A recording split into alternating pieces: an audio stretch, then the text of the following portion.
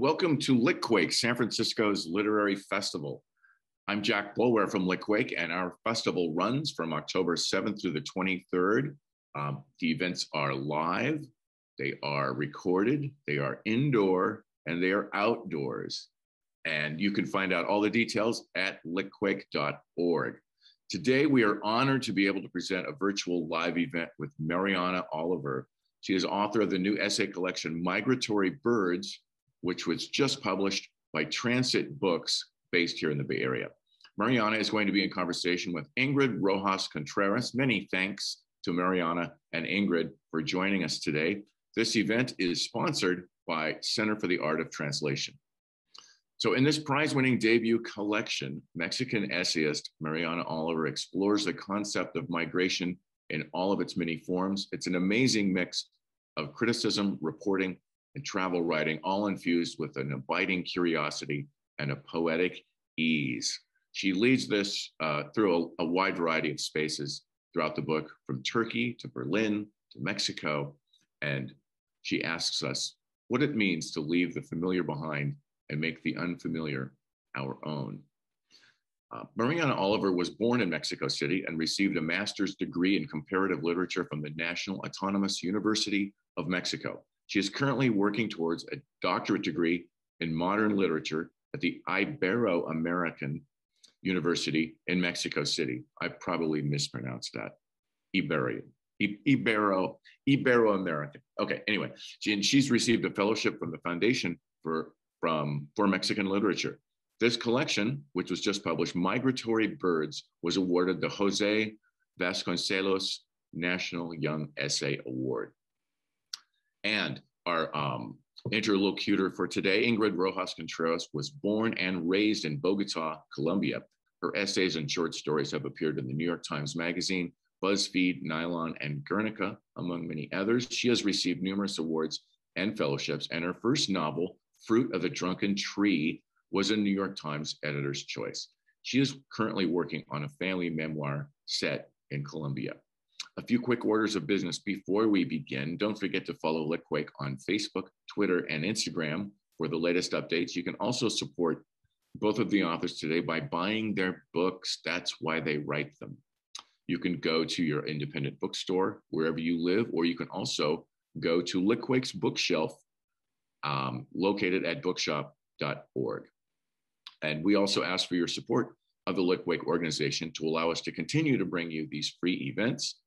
If you believe in keeping literature a key component of the cultural landscape of San Francisco, please consider dropping us a few bucks.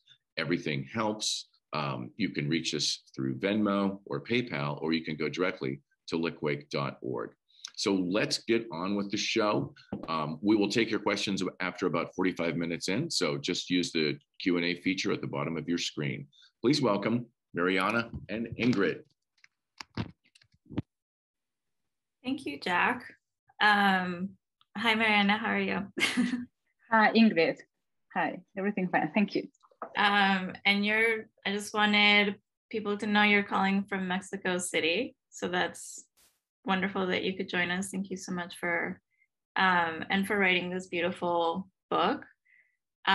We wanted to start off by having Mariana read from it in Spanish, and then I'm going to read from it in English. And we just wanted you to hear a little bit of the text before we launched into our conversation. And for everyone attending, if you feel free to use the chat. I love when the audience participates. So if you have any comments or emojis along the way, feel free to do that. So Mariana, do you wanna start? Yes, of course. Well, first of all, thank you very much to all of you for being here. I would like to thank the organizers, of course, Transit Books, my publishers, and of course, thank you so much, Ingrid, for having this conversation with me today. So I'm going to start reading the first part of the first essay called Aves Migratorias. I'm going to read in Spanish, as Ingrid said, and then Ingrid is going to read in English. So, okay. Aves Migratorias. Todas las escuelas de vuelo en Canadá rechazaron al joven Bill Leishman. El entusiasmo es insuficiente cuando un campo de hierba y la pista de aterrizaje te parecen del mismo color. Si un gen recesivo ha viajado por generaciones, hasta instalarse en tu cromosoma X y te ha vuelto incapaz de distinguir entre el verde y el rojo, no puedes ser bombero, ni pintor, ni electricista. Si no ves la diferencia entre la cáscara de una manzana fresca y otra demasiado madura, tampoco puedes volar aviones. Tendrás que mirarlos desde la ventana, como a los pájaros. Y justo así, a través de la ventana, mirando pájaros, el joven Bill observó su piel implume y supo que sentía envidia de las alas. Así que decidió construirse unas para enmendar su cuerpo imperfecto. Antes que él, los seres humanos habían aprendido a volar observando el movimiento de las aves. Su vuelo y el de los aviones se rigen por los mismos principios. Las alas son planos aerodinámicos que dependen de la fuerza del aire. Encima de ellas, la presión debe ser menor, mientras que debajo, mayor. Esa es la clave para sobreponerse a la gravedad. Una de las ventajas de crecer en el campo es que el patio trasero de cualquier casa se puede convertir en pista de práctica de vuelo. Diariamente, Bill subía una colina arrastrando la otra mitad de su cuerpo, una extensa superficie de tela con forma de delta que sujetaba su torso al llegar a la cima. Provisto de alas, corría cuesta abajo para que el golpe del viento lo levantara de la tierra. Cuando el despegue era exitoso, la sensación del suelo rozándole los pies era lo primero y lo último. Grácil, su cuerpo se elevaba sobre el techo de la casa donde había crecido, por encima de los árboles alineados y monocromáticos. Después, el inevitable descenso, cuando el peso de la carne redobla y las alas se vuelven una prótesis dolorosa, un remedio de sí mismas.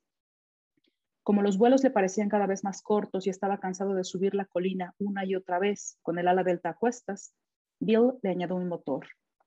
A finales de la década de los 70, Bill Leishman se convirtió en pionero del vuelo de aviones ultraligeros. Algunas veces, de manera inesperada, es posible anticipar fragmentos del futuro en un momento. Hay destellos que desgarran el curso de lo cotidiano, una epifanía de la que después no es posible desprenderse. En medio de un vuelo de práctica, Bill se dio cuenta de que no estaba solo.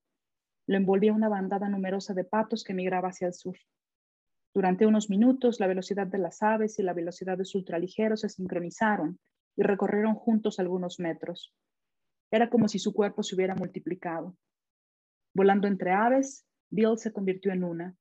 Y aunque había aprendido a manejar aviones porque disfrutaba estar solo, la compañía de los pájaros blancos en el aire era un placer repentino que lo hacía sentir menos vulnerable. Muchas gracias. So I'm gonna read this one in the translation. I hadn't heard the original text, and it's so beautiful. Migratory Birds. Bill Leishman was turned down by every aviation school in Canada. No amount of enthusiasm will help if a runway and a field of grass look the same color. If a recessive gene is passed down through generations and settles in your X chromosome so that you can't tell red from green, you won't be working as a firefighter, a painter, or an electrician. If you can't tell a fresh apple skin from one that's too ripe, you won't be allowed to pilot planes. You'll have to watch them through the window, like birds. Just like that, as he watched birds through the window, a young Bill Leishman looked down at his featherless skin and realized he envied their wings. So he decided to build himself a pair to amend his imperfect body. Before him, mankind had learned to fly by observing the movement of birds. The flight of birds and of planes is governed by the same principles. Wings are flat, aerodynamic surfaces that rely on the force of air. The pressure above needs to be lesser and the pressure below greater. This is the key to defying gravity. One advantage of growing up in the countryside is that any backyard can be turned into your own practice runway. Bill used to climb a hill every day, dragging behind him the other half of his body, a broad, delta-shaped canvas surface that he strapped to his torso on reaching the summit. Fitted with wings, he dashed downhill, and a gust of wind would lift him from the earth. On a successful takeoff, the feeling of the ground brushing his feet was first and last. His body gracefully rose above the house where he'd grown up and above the row of monochrome trees. Then came the inevitable descent, when the body's weight doubles and the wings turn into painful prosthetics, cheap knockoffs. Because his flights fell shorter and shorter and he was tired of hauling his delta wing up the hill time and again, Bill added an engine. By the late 70s, Bill Lishman had become a pioneer of ultralight aviation. Sometimes, out of the blue, you catch a glimpse of the future, a moment of insight that disrupts the day-to-day, a revelation that becomes impossible to shake off. In the middle of a practice flight, Bill noticed he was no longer alone, but encircled by a large flock of ducks migrating south. For a couple of minutes, the speed of the birds and of the aircraft were one and the same, and together they traveled a short distance. It was like his body had multiplied. As he flew among the birds, Bill became one too. And even though he taught himself to pilot planes because he enjoyed solitude, the airborne company of those dusky brown birds was an unexpected pleasure that made him feel less vulnerable. Thank you so much, Ingrid. You're so welcome. I hadn't heard the story before, and I did find video of this happening that I wanted to share with you all, because you hear it and it's incredible, and then you see it and you're like, what is happening?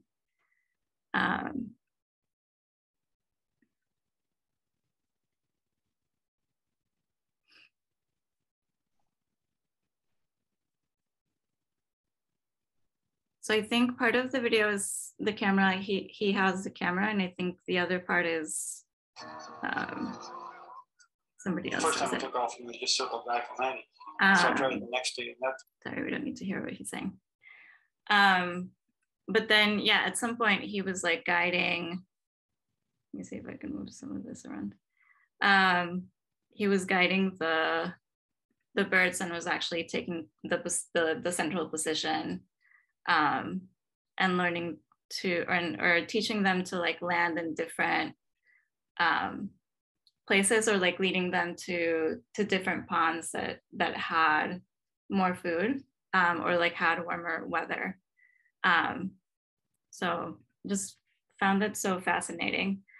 And Mariana, I was very interested to know, and I love the choice of starting with this event, this Bill Lishman, and starting and opening the book with that. And I was wondering how you made that decision. I know, the book is fragmentary essays that have to do with like movement and flight and freedom, and memory and language. And I wondered for you how starting with this one was the perfect opening into all that you wanted to talk about in the book. Okay. Well, I think that this is not the last, but the previous one I wrote. This essay, as many others in this book, started with a trip, with a travel. I was in DC with my family on vacation, and we were walking through the zoo. And I remember very clearly that I saw an empty cage, and I read a note, and I remember that I heard about this story in a movie that I saw many times when I was a child. Mm-hmm. So I get obsessed with that empty cage and started to think about this apparently strange act about these birds flying with a man without knowing or about this way to get back home. Or so many questions started in that moment. For example, what's home? How could a place that you have never seen be home? Well, when I finished writing the second part of your question, when I finished the essays of this book, I noticed that they were like a trip. So I decided to start with this story about flying birds and finish with home. And I changed the name of many of these essays to read like a journey, like a travel book. So that's the reason why many of these essays have the name of a city. So that was a choice I took at the end of the process. Yeah, to start with this essay, with this particular essay. Yeah. Yeah, that makes a lot of sense to me. what I love about that too is that it, I think that we tend to think of travel in one way, and the way that you treat travel and you treat like our call to movement, our desire to kind of, as Jack was saying when he was introducing the book, which I think is put very nicely, the leaving behind the familiar and then claiming the unfamiliar as what is home. And so then in that sense, like this opening essay makes a lot of sense. Can you tell me about the process of writing the book, or the origin of how the book was born? Yes, of course. I wrote Migratory Birds between 2013 and 2015. Thanks to a creative writing fellowship I got in an institution called Fundación para las Letras Mexicanas. It's gonna sound a little bit strange, but at that time I had no experience in creative writing. Just doing academic research. That was my life at that time. So I noticed that I was in a big trouble because I had no idea how to do that. So I thought, well, I have to fix this, and how will I do that? And my answer was, well, just reading. So I started to read a lot of essays at a time to find out how they were constructed, and to find also my own rhythm to write. At that time, also, I had just came back from Germany, from a short research I done there because of my master's. So many questions about identity, language, and home were really close to me at that time. So these questions about language, and of course identity also, I think that guide all the other essays. That's like the line I was thinking in, because of that experience of being foreigner was close to me at the time. And to live in another language so different from Spanish also. Mm-hmm.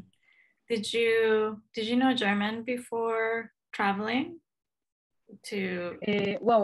Yes, I went the first time, I think when I was like 20 years old, because I did my bachelor's degree is in German literature. So I started to learn German when I was 18 years old. And I went to a summer course in Germany at that time. I stayed there just 1 month and was like strange to me. And then I came back for my master's to do this research. So it was like living there, but not knowing that I was not going to stay there.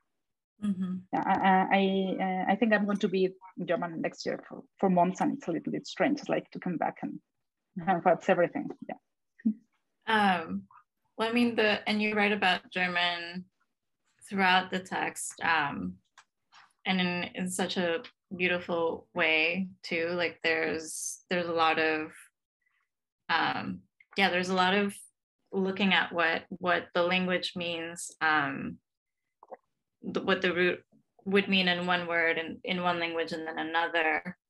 But what I really love about the way that you write about language is that you're also writing about language as if it were a place.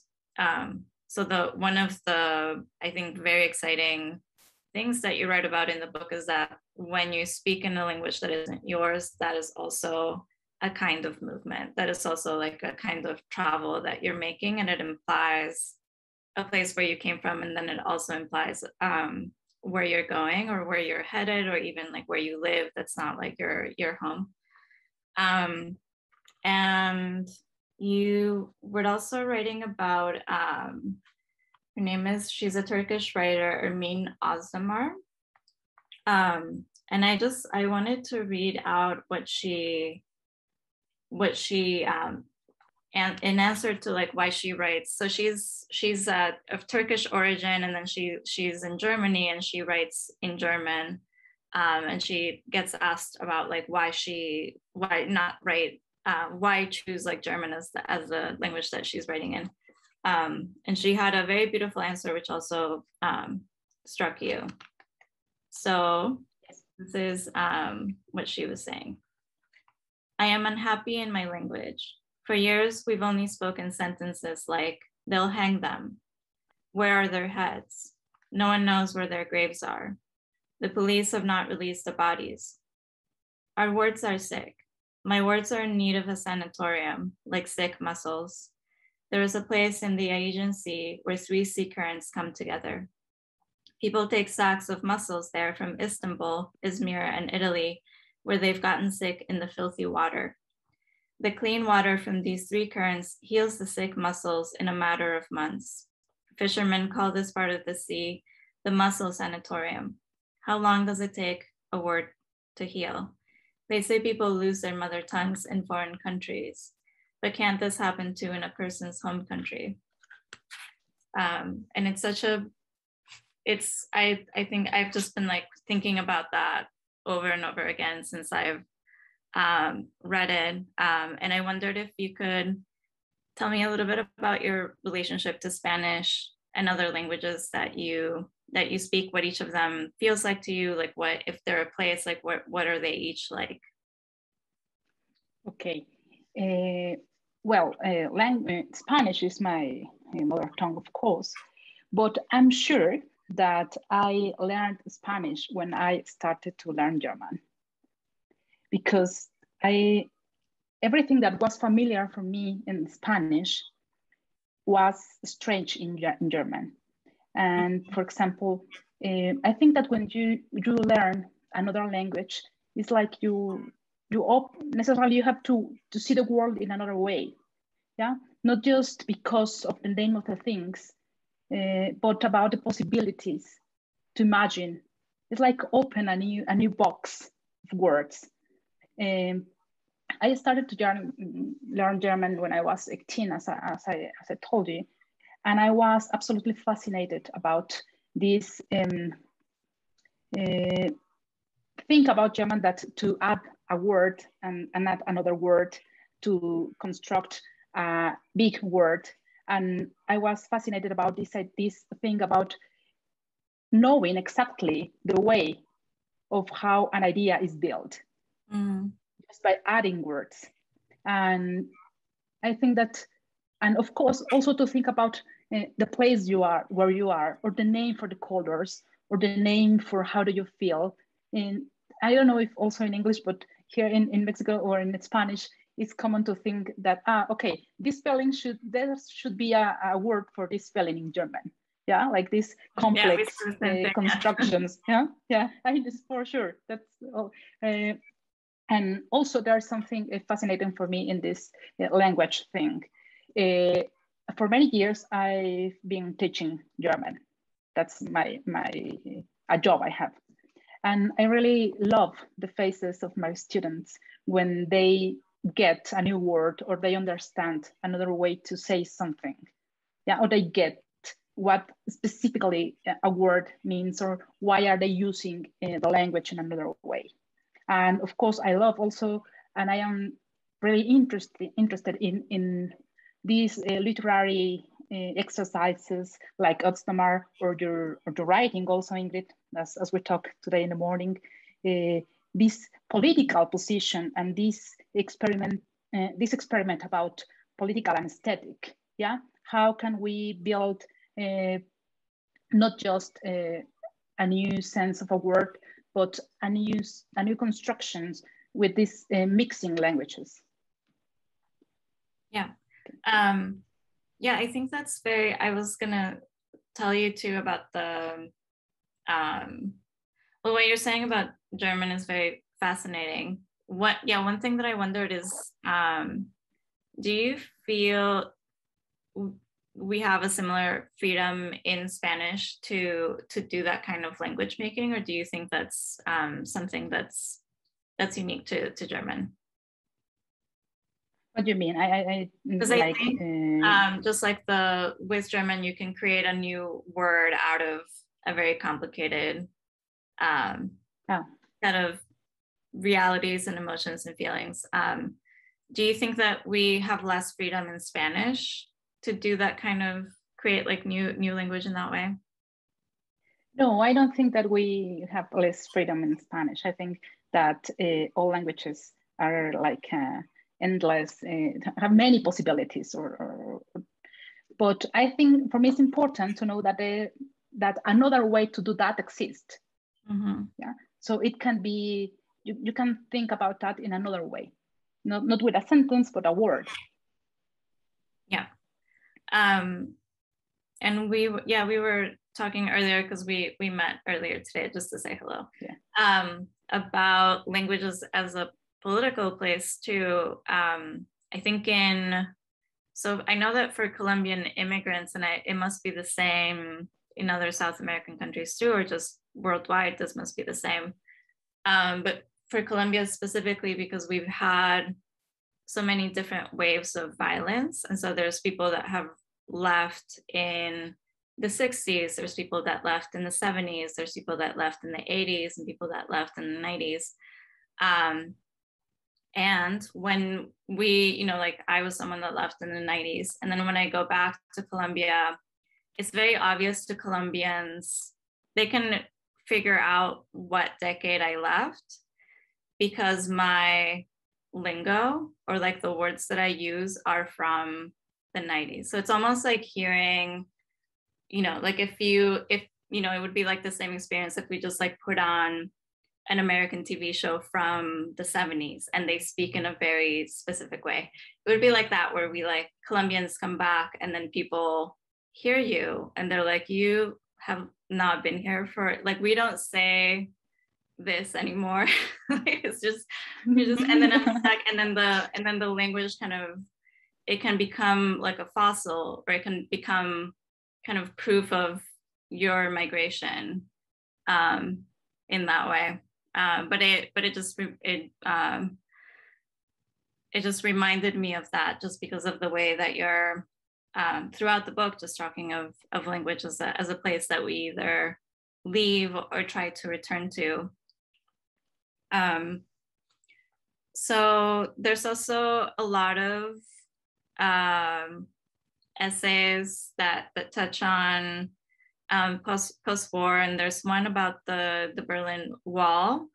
I was very fascinated, and this is another angle at like looking at a place and what leaving or coming to a place means, and memory. But you were saying that to go to Berlin and to kind of walk around, you need 3 maps. And there's there's like one that's the train. There's another one that's like the street map with all the names, and then there's one that's like with where the Berlin Wall used to be. So there's almost like a third map that's historical, and that's it's now like imaginary, but it's tracing like a very real place for people who live there, where that might live in their memory. And it seemed like maybe like one of the most honest relationships to place that I've ever heard about. I think that when we live in a city, we live in a place, maybe we think of one map, we think of the one map that's current, and we don't think about the other one that might be like the history of what's gone.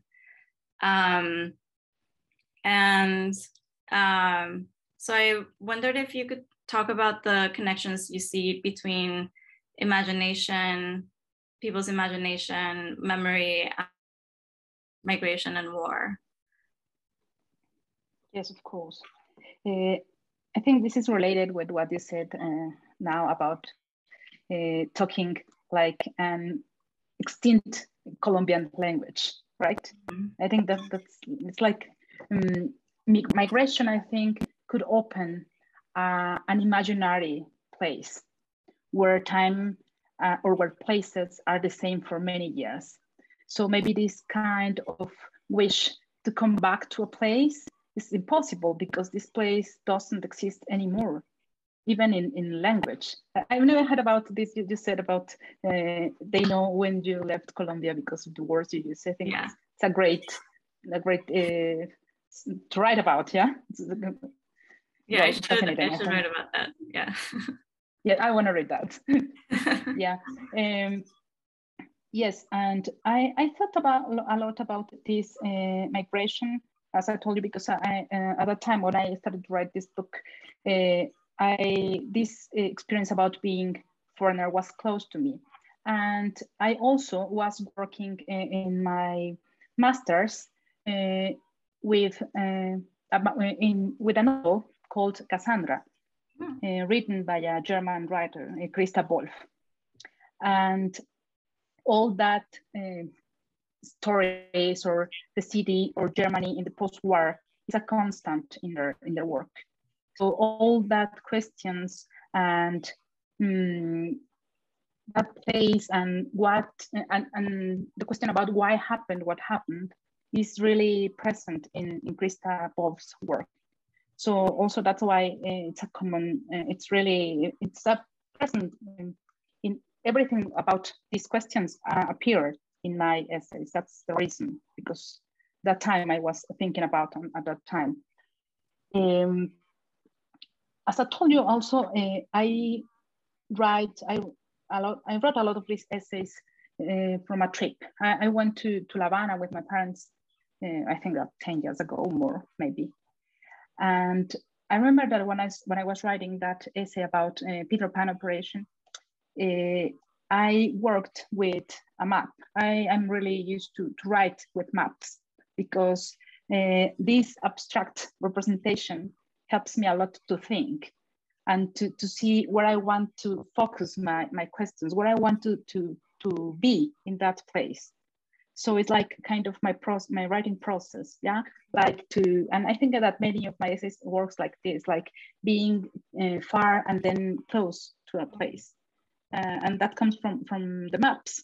I work a lot with maps and with photographs. I like to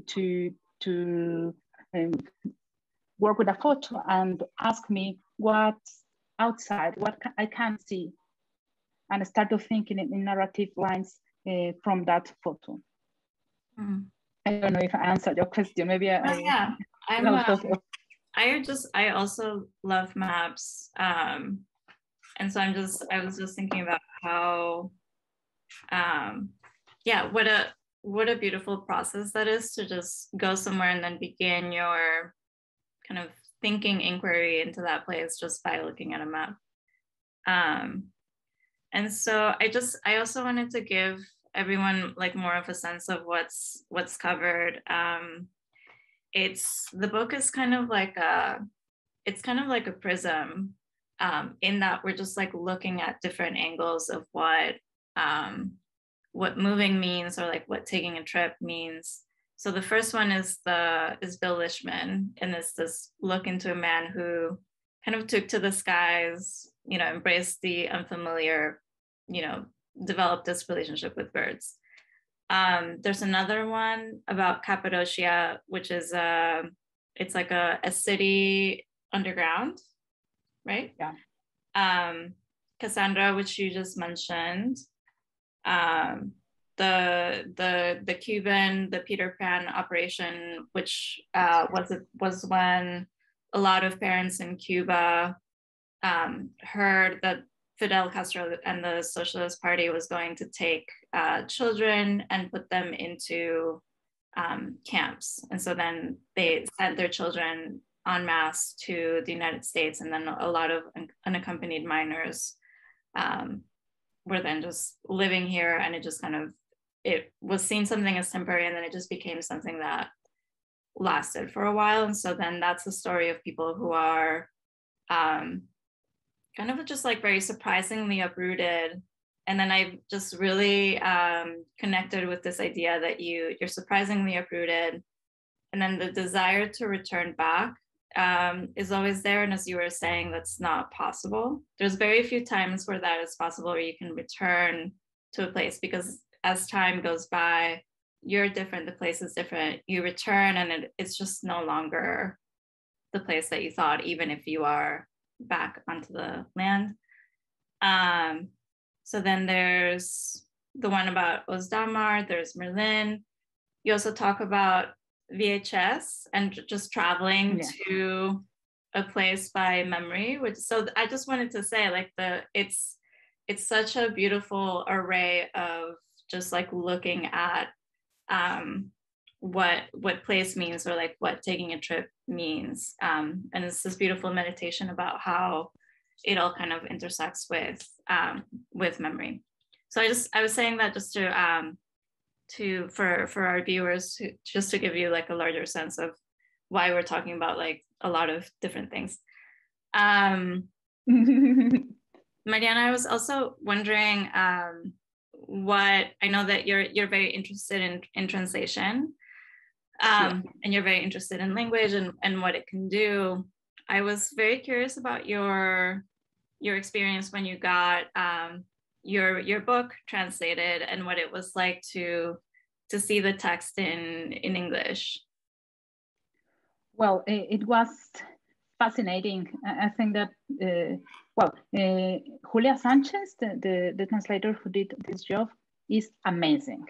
We worked together, and she did a lot of questions to me, like about, I think that she did so close reading of my book, and she did questions I never thought even I wrote that book. Yeah. So, and reading these paragraphs in English was like, I had this sensation that it is me, but it's not me. It's like strange, you know, because I am really used to write and hear what I'm writing. I know I need to find a specific rhythm, and I just can't do this in Spanish. And reading my book in English was like another book close to me. Yeah. It's like half mine and half Julia's. Yeah. So I really love that process, and working with transit books also has been a really great experience. And having my book the day, I remember perfectly the day the books came, I was like, whoa, what a beautiful book. And it's like, smile, I can't believe it, you know? Oh, yeah. And of course, because I wrote Migratory Birds between 2013 and 15, so it's a long time ago. Yeah. Will it come out in German? Is there talk for, because I was thinking that's like the language that you're like closest to. Are there plans for a German translation? I don't think so. I don't know. Adam should know that. We'll put it out there as something that could happen. But I think that would be, I've thought about that, because I think that maybe this book in German would be, it's like somebody in Spanish talking about German languages. Could be strange, I think, but also interesting. Yeah, that's true. Yeah. I know what you mean about the book seeming strange when if it's a tongue that you speak and you read it in another language, it feels the same. It almost feels like it's your book, but it's Halloween and it has a costume on. Like it feels, there's a strange. And how do you feel about that? Because in your case, it's I think particular, because it's written in English and then a translation into your mother tongue. So how do you feel? I'm really curious about that. Yeah, I was saying, I think on the one hand, when I was writing my novel, I was doing this, I was trying to occupy this experimental place with language, where in my regular life, I was working as an interpreter. And so I was doing a lot of hearing one language and then speaking another instantly. So I would hear Spanish and then I would speak in English instantly. And I got very used to what that felt like internally in my brain. And that's when I was working on the novel. So I started to do that same kind of process as I was writing. I would imagine it in Spanish and then kind of auto translate as I'm going into English. And so it just resulted in this very, strange translation, or what I would say is like the wrong way to translate something. And I was very interested in leaving a trace that this was, it's a story that happens in Colombia. The people who are all the characters are, if not speaking Spanish, then Spanish is their second language. And I wanted to kind of like leave a trace of that in the text. So then when it was translated into Spanish, it, on the one hand, it felt like the original version that I had thought in my head when I first conceived the text, but which I never wrote because it just only existed in my brain. And the experiment with language was suddenly just not present, because then it's just in Spanish, and so it's like the original way that it's supposed to be understood. So yeah, so it's I mean, this idea, of course we all know like things are lost in translation. For me, that was the thing that was lost in translation when it was translated into my mother tongue. But there's, I mean, the feeling of having my book in my mother tongue and then seeing it in Colombia, of course, like I was just, yeah, I was so happy and loved my publisher and my translator that I worked with. Yeah, and it was kind of a beautiful kind of full circle thing for me, to travel back and talk about it there. So it's like a translation without original, right? Yeah. It's fascinating, yeah. And so Mariana, what are you working on next? Do you have plans for what you want to write next? Well, I'm working currently on my PhD dissertation, so I almost all the week I work in my dissertation. I have to read, and actually I'm working in a project about this kind of writings of mixing languages. For example, I work with a novel from a Mexican writer called Miriam Moscona, and she writes in Judeo-Spanish and Spanish at the same time. And it's quite interesting because Judeo Spanish is a language that is not going to exist anymore. Nobody speaks that, only old people, and is this language about exilium also. So I have to finish this the next year, but also I'm writing some essays for magazines, and I'm thinking in my second book about, I have no really clear what's going to be about. Of course, it's going to be about a long essay about diving. Yeah. When I was a child, sorry? Is it free diving, like where you hold your breath and you dive, or where you have equipment?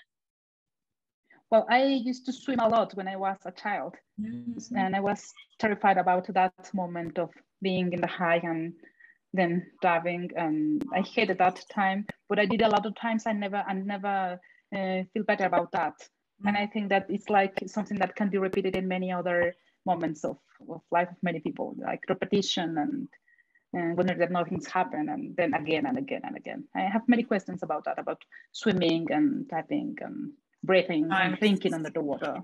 I'm so interested. I'm sold. Somebody Thank you, Ingrid. Yeah. Oh, I had one more question that I wanted to ask. And just to give a heads up to everyone, if you wanted to ask, I'm gonna turn to your questions in a second. So if you wanted to ask a question, there's the Q&A that you can type your question into. And then we'll get those answered. So now's the time to put those in. Mariana, I was wondering, were there stories that you left out that you could have been in the book, like other kind of fragmentary essays or other ideas that could have been in the book that didn't make the cut? Okay. As I told you at the beginning, I read a lot of essays when I wanted to learn to write. I read a lot of essays from Natalia Ginsburg, that she also appears in the book, and I read she really close. I read her work really close, and I didn't say this before, but with this fellowship I got, I used to work in a group with other women and men writing also essay. So I had the fortune that every month, 5 really good writers read my work and tell me things about what could I read, or what can I change, or this sentence is not working really well, and also you can read this.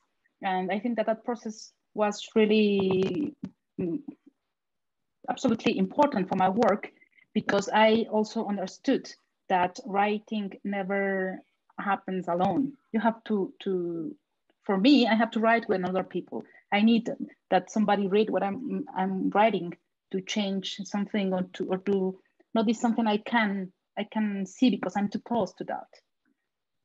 And you said something about fragmentary, this fragmentary structure. It's like I thought that I couldn't write something really long, so I started to write in just short paragraphs. And then I think that these were like a construction, right?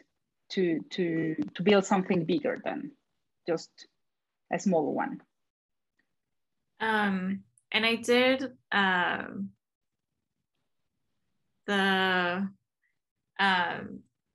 do you think, I did want to ask you about your process. Do you think that you will keep that process where you have a group of trusted readers read your work as you, even as, I guess, post-graduation? Are you going to try to keep that structure for your process?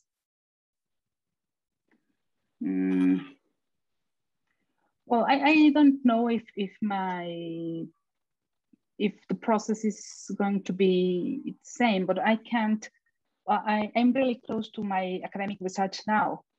And of course, all these questions that come from my readings, I think that maybe in some time are going to be a book. And again, I'm going to be this jump from academic to creative writing. Again, that's the way Migratory Birds came also. Yeah, for example, Otsamar, this essay about Otsamar was a paper I wrote at the beginning. And then I started to find another perspective, to think about her writing and to make another questions to her writing. Yeah, I think, I mean, the thing that I love about your writing and the way that it also, when you know, reading the book, is that it feels like a thinking process. It feels like I am with you, thinking very deeply, and just in just such a beautiful range about what these things mean. So I really love the way that it came together, and I also love to hear that it was just your natural. It kind of came that way to you. Well, I at that moment when I started, I had just my academic tool research. So I was used to look for photos or to make this archival research, yeah, like paper, newspaper, or photos. And also I always work between words, yeah, like looking for words roots, or how do I say this in another language, and what can I see in this word that is almost the same but not the same, yeah. Word is also, I think that words roots are really helpful to think in this journey that words have done also, yeah. When this word appear and why, what was happening that we need a new word to name, to give a name of something, yeah. So fascinating. We do have a question. Here's one question. Kathleen McCrea is asking, I'm interested in your choosing Cappadocia, the underground city in your book. Did you do research on Turkey? Did this research affect your writing? And then they're saying, I'm looking forward to reading your book. Thank you. Well, it's a little bit, it's funny how I came to Cappadocia. I went to the Turkey because a friend of mine got married with a Turkey. So we went, a big group of friends went to the wedding party there, but we also did a little, some travel into Turkey. But I think that my relation with Turkey is through Emin Sebziot's writing. Because when I find her books, I noticed that she had many questions I had. For example, she talks a lot about her body into a place that in many ways tells her that she doesn't belong there. For example, there's a paragraph where she's eating a croissant and her feet are hanging, yeah, because she's too short for that place. And it's like a detail, but it's absolutely political, yeah? Like how everything is designed and how this is really clear when you are a foreigner. Mm-hmm. So that's how I came to Kai. And I think that Cappadocia was absolutely fascinating because it's a place like in another world, yeah? Like everything full of sand and these caves and extremely hot. And at the same time, a place for tourists. So it's the animal that doesn't belong there just to fix into this stereotype about the Orient, right? Mm-hmm. Yeah. Yeah, I did. One of the things that I really loved about reading your book and just, as I'm saying, like going on this thinking journey with you was how much I would just put the book down and then fall into this rabbit hole of like looking up what these places were and just like seeing videos and like seeing images of it.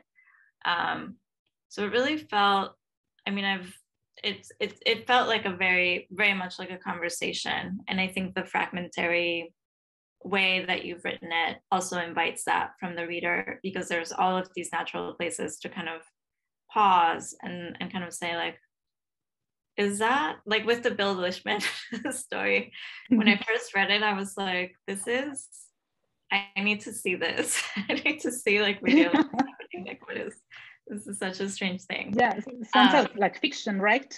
Yeah. And that's, I love, yeah. So I love that. So it's so surprising. And it's just like such a beautiful journey that we went with you. We have a request if you wanted to read a little bit in Spanish. So I don't know if you wanted to maybe like read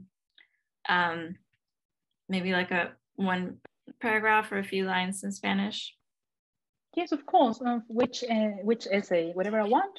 I think they're saying, Mariana, pudieras leer un poco en español. So there's just a language request. Ok. ¿Hay algún ensayo en especial o yo leo un fragmento del que yo quiera? Un fragmento que te parezca. Vale. Ok. We're talking about Emine Otstamar, so maybe I can read a part of that essay. In Spanish, it's called La lengua de Otstamar. Voy a leer el epígrafe, que es también de Otstamar. I want to read this. La lengua de Otstamar. En mi idioma se llama lengua, idioma. La lengua no tiene huesos. Hacia donde se retuerce uno, se retuerce ella. Estaba sentada con mi lengua retorcida en esta ciudad de Berlín. Emine Otstamar. 1. Llegó a trabajar durante 6 meses en una de las fábricas de Berlín Oeste a los 18 años. Los ojos habituados a los colores de Estambul, el cabello espeso y oscuro. No acostumbraba a usar velo, pero en Alemania las obreras debían cubrirse la cabeza con una red. Ya se consideraba coleccionista de palabras, pero aún no conocía alguna en alemán. El turco era su lengua y la lengua de su madre. Llegó a una ciudad vendida por la mitad, que existía alrededor de un muro de hormigón y sus torres de vigilancia, los puntos de control y el empeño de algunos en frenar la huida de otros. Su casa, Estambul, también era 2 ciudades, pero la frontera entre ambas no era de piedra, sino un margen líquido que ha estado desde ahí siempre, el Bósforo, un estrecho donde el principio o el final de Asia y Europa se alcanzan con la mirada desde cualquier borde. En sus aguas, la corriente del Mar Negro alimenta al Mármara y ambos se convierten en un mismo flujo. Al sur del Bósforo, del lado europeo, el mar abrió un camino sobre la tierra y dividió a Estambul en otras 2 orillas de 7 kilómetros que albergan mezquitas, palacios y la Torre de Gálata. En esa zona, llamada Cuerno de Oro, el agua es dulce y salada al mismo tiempo. Escribió sobre la frontera de la ciudad donde creció, la que mejor conocía. Madame Atena me contó que en otro tiempo había en Estambul 2 locos. Uno se ponía en la orilla europea y decía, desde aquí Estambul es mío. Y el otro se ponía en la orilla del lado asiático y gritaba hacia el lado europeo, desde aquí Estambul es mío. Quizá Otzdamar se fue a Berlín buscando otra ciudad que también estuviese atravesada por una frontera. Muchas gracias.